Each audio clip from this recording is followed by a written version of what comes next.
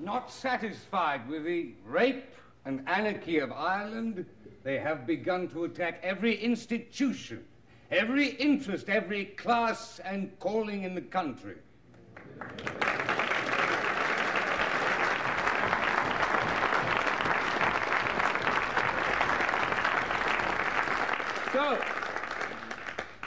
So all along, this so-called government of Mr. Gladstone's has behaved like a body of men under the influence of some deleterious drug.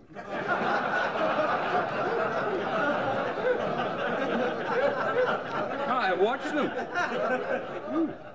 And as time progressed, it was not difficult to perceive that extravagance was being substituted for energy by this government.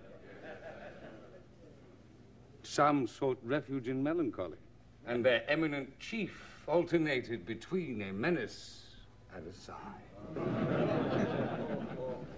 As I sat opposite the Treasury bench, the ministers reminded me of one of those marine landscapes that are not unusual on the coasts of South America.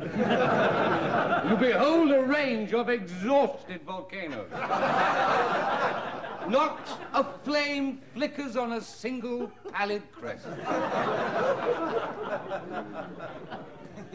Yet, the situation is still dangerous. There are occasional earthquakes, and ever and anon, the dark rumblings of the sea.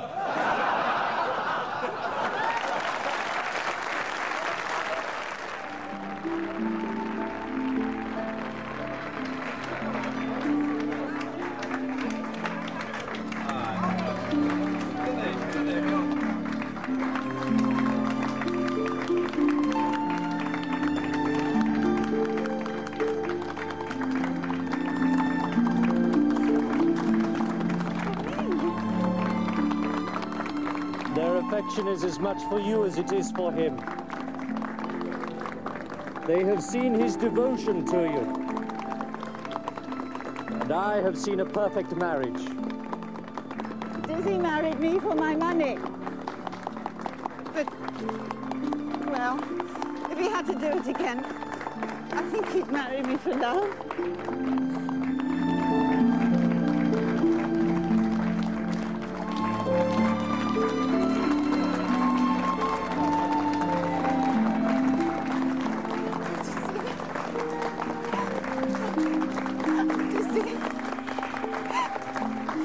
This is his face where it all